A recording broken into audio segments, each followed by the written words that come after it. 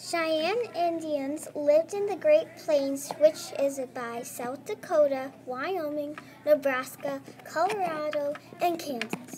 Did you know the U.S. government's first Cheyenne tribes to move out of where they lived? First, they lived to Oklahoma during the 1800s, but some snuck to Montana. Today, two Cheyenne groups in Oklahoma and Montana. Yay! The Cheyenne tribes lived in teepees. The teepees were made out of buffalo's hides and wood poles.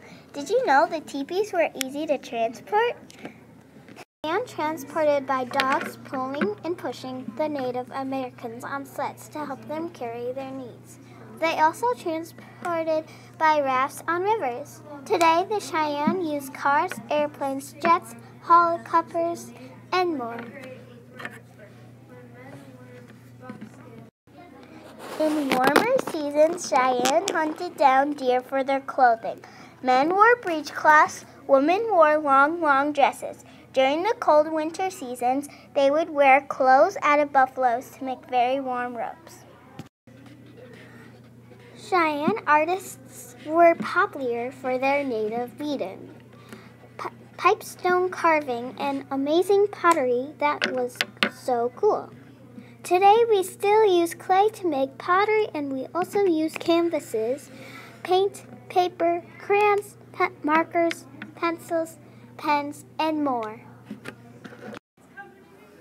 Cheyenne soldiers used strong bows and arrows, wore clubs, spears, and high shields.